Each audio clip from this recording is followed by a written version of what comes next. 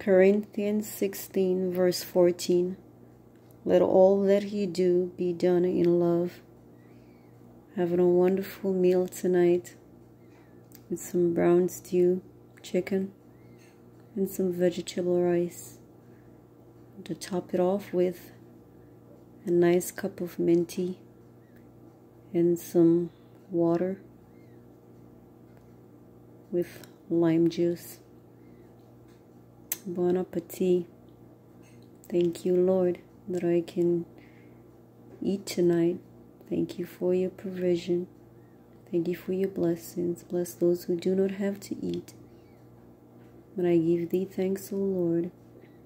May this meal be a blessing to our bodies and digestive to our system. In Jesus Christ's holy name I pray.